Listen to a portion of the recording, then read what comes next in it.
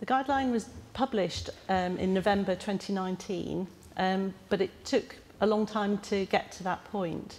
I was invited to chair the guideline as an independent person, so I don't have personal experience of thyroid disease, so I didn't have an opinion on what should or shouldn't be the kind of final answer to it. And then we pulled together a committee of people who did have lots of experience.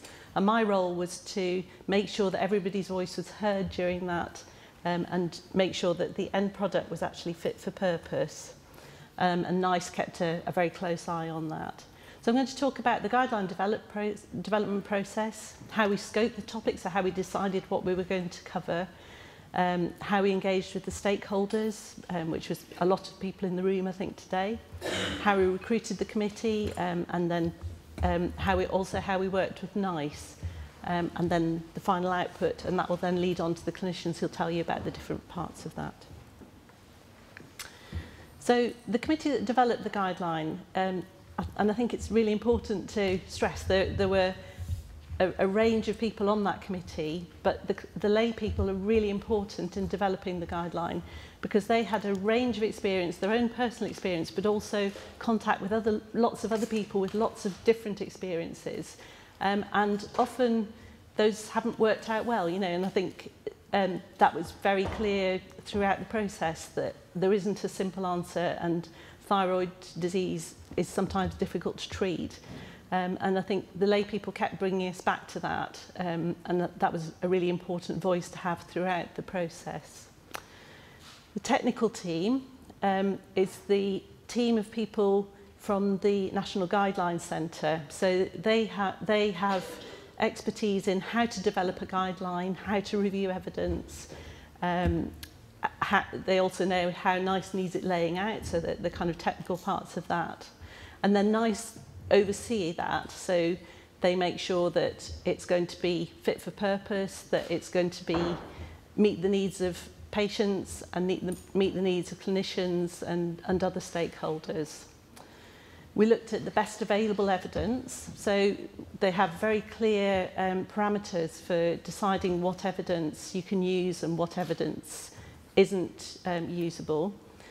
And so although there are thousands of articles out there, and some of the reviews that we did were absolutely enormous, not all of them are usable because they haven't used the right control groups or they haven't compared like with like.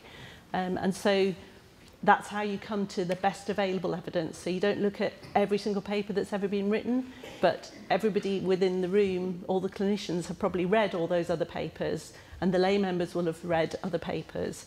And so you bring all that information as individuals and as clinicians with the technical team to the guideline.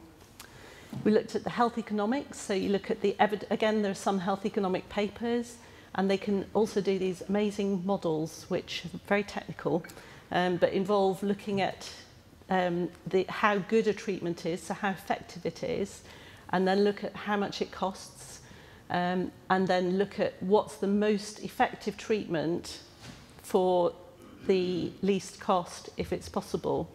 So often you'll get a treatment that's very cheap but it's really not very good, whereas there's a treatment that's a bit more expensive but actually it's much more effective. So you would choose the more expensive treatment because you're going to get a better outcome from it.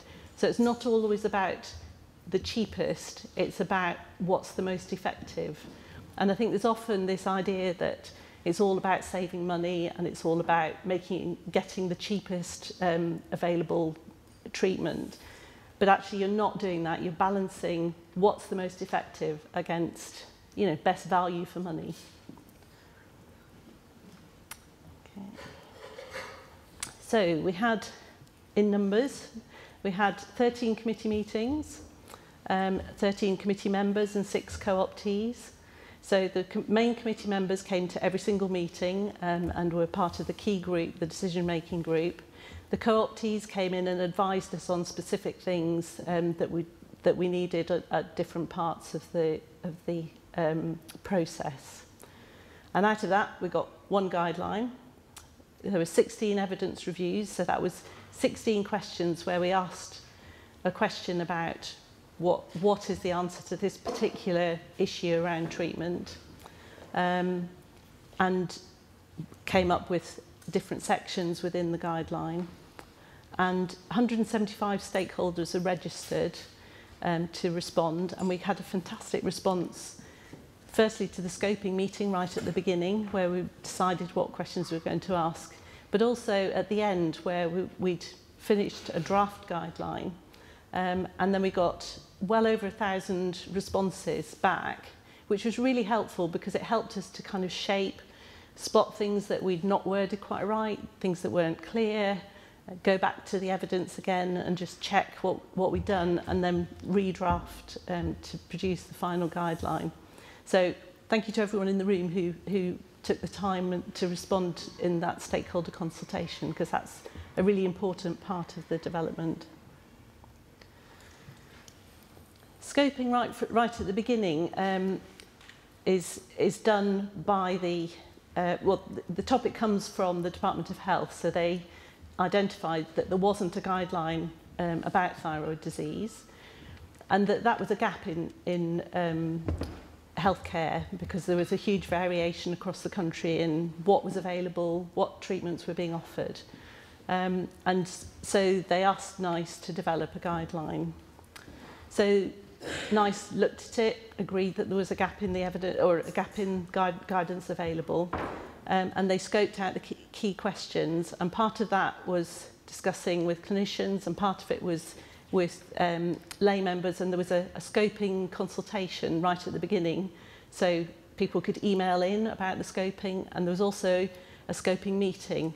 And not all guidelines have a scoping meeting, but they thought that thyroid was so important, they really wanted to hear from the stakeholders, so they actually put on a scoping meeting. And again, there was a great response to that, and lots of ideas and questions that came out of that. So that all happened in September 2017, and the scope was reviewed and finalised. We then started recruiting. So recruitment happens with an open advert, so there's the NICE website advertises, and lots of people applied, and we picked the best, we think. So we had me as the independent chair, and then we had Christine, who's going to be speaking later, who was the clinical expert endocrinologist. And then we had all these other people, so we had other endocrinologists, paediatric endocrinologists, because we were also looking at children and young people. We had 3 lay members over the course of the guideline, 2 GPs, because it's really important to hear about primary care, because that's where people first present. We had a specialist nurse, a hospital pharmacist to talk about the medication available. And then our co-optees were a radiologist who looked at the scans and tests, sort of radiological tests that were available, a pathologist, thyroid surgeon, a biochemist, a psychiatrist, and a medical physicist. So that was all the people that we thought were the key people who would be contributing to the care of people with thyroid disease. The NICE technical team, just an amazing team. So they work on about 6 guidelines at a time, and over 2 to 3 years. There's a guideline lead, and then various project managers, health economists, and so on. And they will all go off and do the research, look at all the evidence that's available, and then bring it back to the committee and in a digestible format. And then we sit around the table and try and piece it all together to make something that answers all the questions, that's coherent, that makes sense, and that uses the best available evidence. And then balances that with the cost effectiveness. So, as I was mentioned earlier on, it's probably a bit small at the back, but the graph on the right is looking at how effective and cost effective a treatment is, and how, using the evidence, you choose which is going to be the best available, the best treatment option, if possible. And sometimes there's more than one, and I think that's what's happened in this guideline, that there there are various treatment options, and they will depend on the individual preference, the health, the other side effects, and the age of the person concerned. So there isn't just a one-size-fits-all, you have to do this. And I think that's a very clear part of the NICE guidance, is that it's not mandatory, it's guidance, and it doesn't supersede clinical judgment, and it doesn't supersede the patient's wishes. So it's about that kind of conversation going on. So we developed the draft guidance, we published it, and we got this fantastic stakeholder response. And each of the responses from the stakeholder organisations received an individual response from the committee as we looked at them. So we did actually read every single response.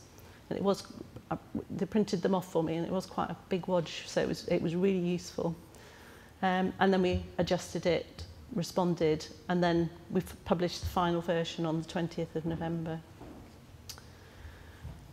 People often say, how do I access the NICE guidelines? So I thought it might be quite useful just to show you, when you go to the NICE website, what you're looking at. So if you Google nice.org.uk and put thyroid into the box, you get a selection of options. And this is the guideline. So it's called NG 145, so that's National Guideline 145. And it tells you what the guideline is. And then on the left-hand side, you can see it's got the recommendations for research, rationale and impact, so that's the reasons that each of the recommendations were made, and the context and discussion. So this is the kind of main page that you start from when you go onto the NICE website. You can then look at the tools and resources. So this shows you there is summary versions, there's information about how it can go into practice, there's information about the health economics, that's the resource impact, and different suggestions on audit and service improvement. And then the actual guideline is then summarised as well into an information for the public section. It's very brief and superficial, so I suspect most people in this room will have read the full guideline because that's got all the detail in. But if you just want a very brief overview, there is the information for the public section. And that focuses on the care that you should expect and about making decisions together. And you know, my background is I run another support group for a maternity-related condition, and I've got a particular interest in helping people to use NICE guidelines to make decisions about their care. And I think making decisions together is a key part of using NICE guidance, because it is designed for service users and for clinicians to use together. So hopefully the information is there. And then the next page is about assessment and management. So all the evidence is there, looking at what we looked at, how we looked at it. And this gives you the overall summary. So it's very small, but it was just to give you an idea of the amount of stuff that there is on the website. The idea is that it's very transparent, that anybody can access it. You can see what's up there. So that's how we developed it, what the end product was, and then looking to the future, because it doesn't stop there. The launch happened, and unfortunately it coincided with the pre-election period, so there wasn't a massive launch, but you know, it was launched on time. The committee developed some research recommendations which have been prioritised, but there's always an issue around funding there, and so that can be a challenge, competing with lots of other conditions for a small pot of funding. But from talking to some of the people in the room this morning, I think research seems to be one of the key things that particularly groups, patient service user groups, will be interested in going forward. And then there's always going to be new evidence, you know, as research comes in or research that's ongoing is published. And that will be picked up by routine NICE surveillance. So they're constantly looking for new evidence, new information. If you find new information, you can email NICE, you email surveillance@nice.org.uk, and they will have a look at what you send in, and they'll look at it in relation to what's available, what's already in the guideline, and what's new. And the guideline will be routinely reviewed every few years to make sure that it's still as up to date as possible. So that's how you develop a NICE guideline, and hopefully we're going to go through each individual bit now and look at what came out of it, and then we'll have the panel discussion for an opportunity to answer questions. Thank you.